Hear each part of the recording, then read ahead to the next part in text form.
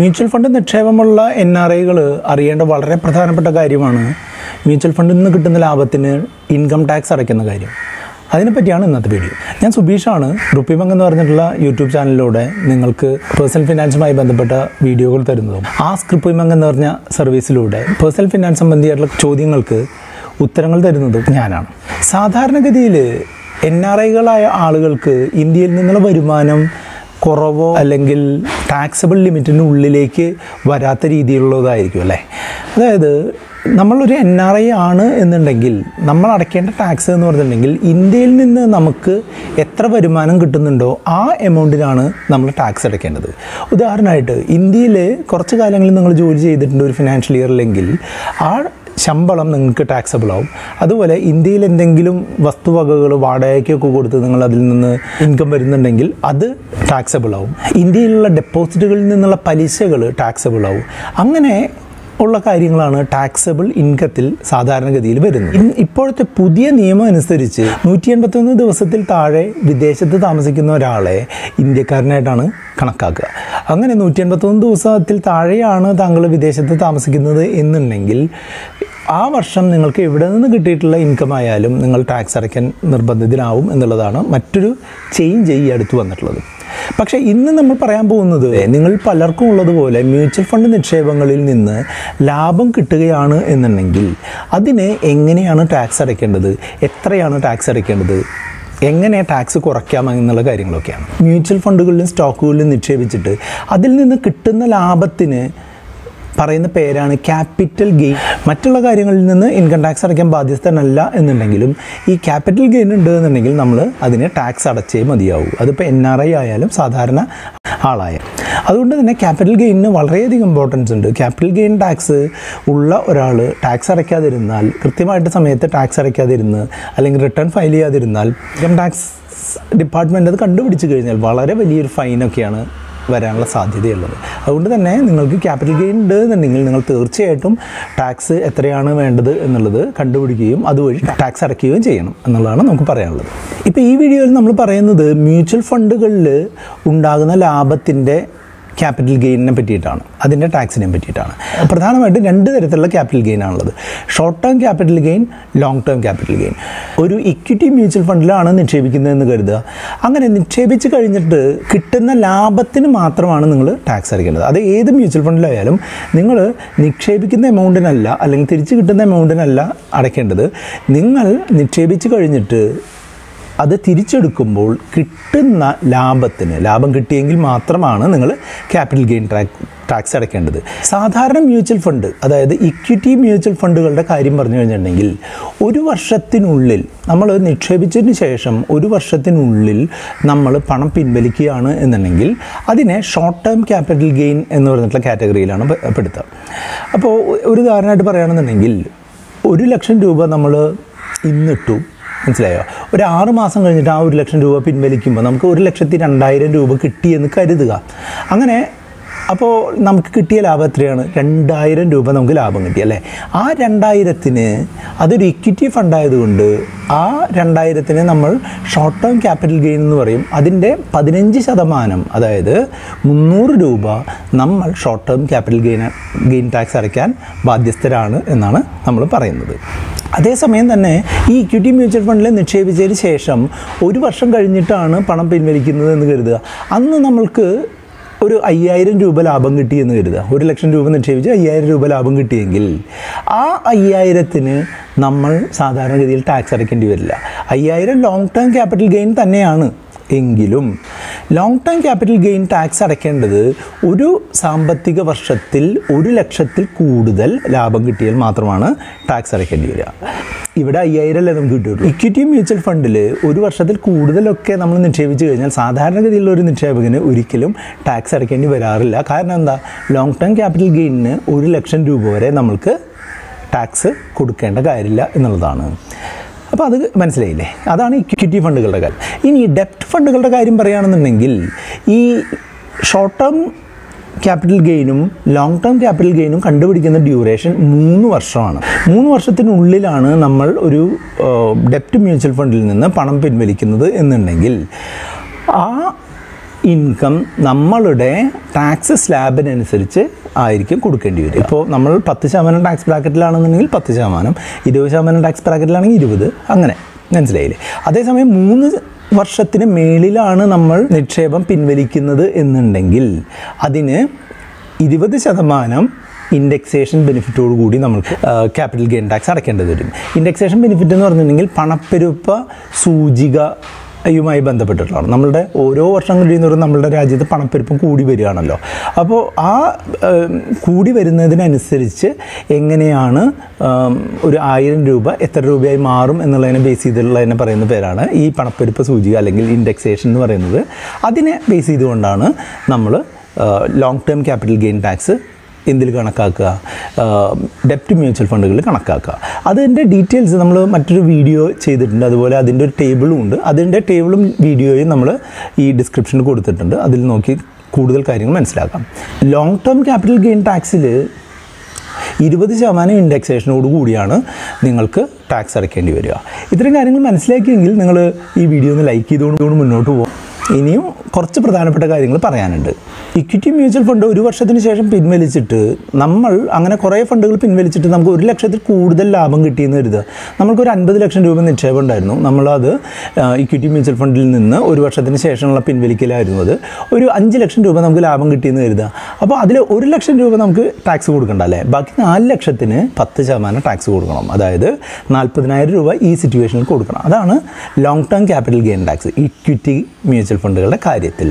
Equity mutual ഫണ്ടുകളുടെ അതേപോലെ തന്നെയാണ് സ്റ്റോക്കുകളുടെയും taxation വരുന്നത്. ഈ പറഞ്ഞ കാര്യങ്ങളെല്ലാം തന്നെ സാധാരണ ഇന്ത്യക്കാർക്കും NRIകൾക്കും ഒരുപോലെയാണ് എന്നുള്ളതാണ്. പക്ഷേ ഇനി പറയാൻ പോകുന്നത് സാധാരണ ഇന്ത്യക്കാർക്ക് ഇല്ലാത്തൊരു കാര്യമാണ്. അതായത് NRIകൾക്ക് വരുന്ന ചെറിയ രീതിയിലുള്ള മാറ്റത്തിനെ പറ്റിയാണ് ഇനി പറയാനായിട്ട് പോകുന്നത്. NRIകളുടെ നിക്ഷേപം പിൻവലിക്കുമ്പോൾ ഈ മ്യൂച്വൽ ഫണ്ട് കമ്പനികൾ ഈ ടാക്സ് കട്ട് ചെയ്യുന്നുണ്ട്. അതായത് TDS, tax deduction at source എന്ന് പറയും. ഒരു NRIക്ക് ഒരു ഡെപ്റ്റ് മ്യൂച്വൽ ഫണ്ട് ഉണ്ട് എന്ന് കരുതുക. അദ്ദേഹം 1 വർഷത്തിനുള്ളിൽ അത് പിൻവലിച്ചു എന്ന് കരുതുക. അപ്പോൾ കിട്ടുന്ന ലാഭം എത്ര രൂപയായിരുന്നാലും അതിൽ നിന്ന് 30% സർചാർജും പിടിച്ചതിന് ശേഷം മാത്രമേ പൈസ തരുള്ളൂ. ഉദാഹരണമായിട്ട് 1 ലക്ഷം രൂപ നമ്മൾ ഒരു ഡെപ്റ്റ് മ്യൂച്വൽ ഫണ്ടിൽ ഇട്ടു, എന്നിട്ട് 6 മാസം കഴിഞ്ഞപ്പോൾ അത് പിൻവലിച്ചു. അപ്പോൾ നമുക്ക് ലാഭം 1000 രൂപ കിട്ടിയെന്ന് കരുതുക. പക്ഷേ നമ്മളുടെ അക്കൗണ്ടിൽ 1,10,000 വരേണ്ടതിന് പകരം 1,670-80 രൂപയൊക്കെ വരുള്ളൂ. കാരണം എന്താണെന്ന് വെച്ചാൽ 30% ടാക്സും അതിൻ്റെ സർചാർജും എല്ലാം പിടിച്ച് 330-340 രൂപ പിടിച്ചതിന് ശേഷം 1,660 രൂപയോ 70 രൂപയൊക്കെ വരുള്ളൂ. അതാണ് NRIകൾ ഡെപ്റ്റ് മ്യൂച്വൽ ഫണ്ടിൽ ഇടുന്നത് വളരെ നഷ്ടക്കച്ചവടമാണെന്ന് നമ്മൾ പലരോടും നമ്മളുടെ RupeeMonk സർവീസിലുള്ളവരോട് പ്രത്യേകിച്ചും നമ്മൾ പറഞ്ഞു കൊടുക്കാറുള്ളത്. ഇക്വിറ്റി മ്യൂച്വൽ ഫണ്ടിൽ നിക്ഷേപിച്ച് കഴിഞ്ഞിട്ടുണ്ടെങ്കിൽ 1 വർഷത്തിനുള്ളിൽ നമ്മൾ പിൻവലിക്കുകയാണ് എന്നുണ്ടെങ്കിൽ അതിന് കിട്ടുന്ന ലാഭത്തിൽ നിന്ന് 15% ടാക്സ് പിടിച്ചതിന് ശേഷം മാത്രമേ ബാക്കി പണം മ്യൂച്വൽ ഫണ്ട് കമ്പനി നമുക്ക് റീഡീം ചെയ്ത് തരികയുള്ളൂ. ഉദാഹരണമായിട്ട് 1 ലക്ഷം രൂപ നമ്മൾ ഈ മാസം ഇട്ടു, 6 മാസത്തിന് ശേഷം ആ ഇക്വിറ്റി മ്യൂച്വൽ ഫണ്ടിൽ നിന്ന് നമ്മൾ പിൻവലിക്കുമ്പോൾ ആ ഇക്വിറ്റി മ്യൂച്വൽ ഫണ്ടിൽ വില 1,10,000 രൂപയായി. അപ്പോൾ 1000 രൂപ ലാഭം അല്ലേ. അതിൻ്റെ 15% കുറച്ച് കഴിഞ്ഞാൽ എത്രയാണ്? 1000-ൻ്റെ 15% എന്ന് പറഞ്ഞിട്ടുണ്ടെങ്കിൽ 150 രൂപ പ്ലസ് സർചാർജ് എന്നൊക്കെ പറയുമ്പോൾ ഒരു 170 രൂപയോളൊക്കെ വരും. ആ 1000 രൂപയിൽ നിന്ന് 170 കുറച്ച് കഴിഞ്ഞാൽ 1,830-840 രൂപയൊക്കെ വരുള്ളൂ. അതാണ് short term capital gain tax. ഇവിടെ ഇക്വിറ്റി മ്യൂച്വൽ ഫണ്ടുകളിൽ 15% TDS പിടിച്ചിട്ടാണ് തരിക എന്ന് പറയുന്നത്. അതേസമയം തന്നെ ലോങ് ടേം ആയിട്ട് നിക്ഷേപിച്ചിട്ട് ലോങ് ടേമിൽ നമ്മൾ പിൻവലിക്കുകയാണെന്ന് കരുതുക, NRI ആണെന്നുണ്ടെങ്കിൽ ഒരു ഡെപ്റ്റ് മ്യൂച്വൽ ഫണ്ടിൽ നിന്ന് 20% TDS പിടിച്ചതിന് ശേഷമേ തരുള്ളൂ. ഉദാഹരണമായിട്ട് പറയുകയാണെന്നുണ്ടെങ്കിൽ 5 ലക്ഷം രൂപ നമ്മൾ ഡെപ്റ്റ് മ്യൂച്വൽ ഫണ്ടിലിട്ടു, 3 വർഷത്തിന് ശേഷം നമ്മളത് പിൻവലിച്ചു. അതപ്പോൾ 4 ലക്ഷം ആയിട്ടുണ്ടെന്ന് കരുതുക, ലാഭം 1 ലക്ഷം. അപ്പോൾ നമുക്ക് 4 ലക്ഷം കിട്ടുന്നതിന് പകരം ഈ 1 ലക്ഷത്തിൻ്റെ 20%, അതായത് എത്രയാണ്? 20,000 രൂപ പിടിച്ചതിന് ശേഷം ഈ 5,80,000 താഴെയുള്ള ഒരു എമൗണ്ട് മാത്രമേ കിട്ടുകയുള്ളൂ. അതാണ് ഡെപ്റ്റ് മ്യൂച്വൽ ഫണ്ടുകളുടെ ലോങ് ടേം ക്യാപിറ്റൽ ഗെയിനിനെ പറ്റി പറയാനുള്ളത്. അതേസമയം equity mutual ഫണ്ടുകളുടെ long term capital gain കുറച്ചുകൂടെ നല്ലതാണ്, കുറച്ചുകൂടെ കുറവാണ് TDS പിടിക്കുന്നത്. അതെങ്ങനെയാണെന്ന് വെച്ചാൽ, ഇപ്പോൾ നമ്മൾ ഒരു ഇക്വിറ്റി മ്യൂച്വൽ ഫണ്ടിൽ നിക്ഷേപിച്ചു 1 വർഷത്തിന് ശേഷം നമ്മൾ പിൻവലിക്കുകയാണ് എന്നുണ്ടെങ്കിൽ നമ്മൾക്ക് ഇപ്പോൾ ഒരു 5 ലക്ഷം രൂപയിട്ട് 1 ലക്ഷം രൂപ ലാഭം കിട്ടി. അപ്പോൾ 6 ലക്ഷം കിട്ടുന്നതിന് പകരം 5,89,000 സംതിങ് എമൗണ്ട് കിട്ടും. മനസ്സിലായോ? അപ്പോൾ അത് എന്ന് പറഞ്ഞിട്ടുണ്ടെങ്കിൽ 10% സർചാർജും കുറച്ചിട്ടുള്ള എമൗണ്ടാണ്. അപ്പോൾ ഞാൻ പറയുകയാണെന്നുണ്ടെങ്കിൽ ഏറ്റവും നല്ലത് NRIകൾക്ക് TDS പിടിക്കുന്ന കാര്യം നോക്കുകയാണെന്നുണ്ടെങ്കിൽ ഏറ്റവും നല്ലത് ഇക്വിറ്റി മ്യൂച്വൽ ഫണ്ടുകളിൽ നിക്ഷേപിച്ചിട്ട് കുറച്ച് ലോങ്ങർ ഡ്യൂറേഷനിൽ പിൻവലിക്കുക എന്നുള്ളതായിരിക്കും നല്ലത്. അല്ലാതെ ഡെപ്റ്റ് മ്യൂച്വൽ ഫണ്ടുകളിൽ പിൻവലിച്ചിട്ടുണ്ടെന്നുണ്ടെങ്കിൽ 20-30% ഒക്കെ നമ്മളുടെ നിന്ന് TDS പിടിച്ചതിന് ശേഷം മാത്രമേ ലാഭം നമുക്ക് തരുള്ളൂ കേട്ടോ. ഇതിലെല്ലാം പറഞ്ഞതുപോലെ ഈ പെർസെൻറ്റേജുകളുടെ ഒപ്പം ഞാൻ മുമ്പ് പറഞ്ഞ പോലെ 4% health and education സെസ്സും 0.001% STT security transaction ടാക്സും വരാറുണ്ട്.